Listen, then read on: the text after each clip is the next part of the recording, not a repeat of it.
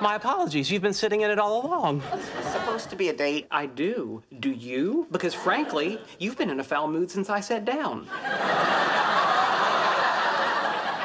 Okay, here's my question. Why did you sit down? To help. Look, if you fail at this relationship, and history suggests you will, then we risk losing the medical officer that our landing party has always needed. What landing party? You're Kirk. I'm Spock. Wallowitz is Scotty. Kutherpolly is the guy who always gets killed. And now we've got McCoy.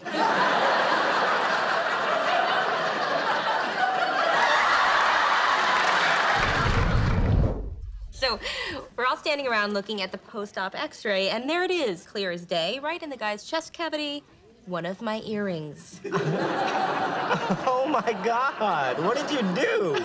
What do you think I did? I discreetly slipped off the other earring, put it in my pocket, and then got the hell out of there. I have a bone to pick with you, sir. Oh.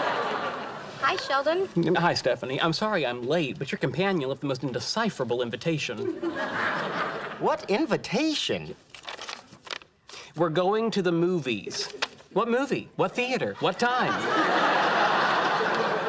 If you were trying to make it impossible to locate you, you couldn't have done a better job. Oh, clearly I could have. It took me nearly 20 minutes to go through the browser history on your computer to see what movie times you looked up. Wait here, I'll find us seats. Oh, no, we have seats. Not the right seats. Ha! Ha!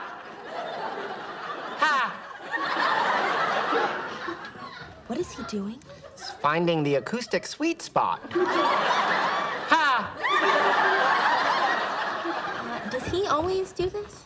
Sometimes he brings a toy xylophone. Ho! Ho! I am really sorry about this. No, it's fine. You know, sweet.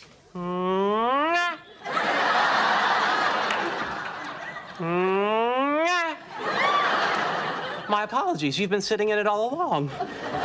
Leonard, you want to slide over one? No, just sit here.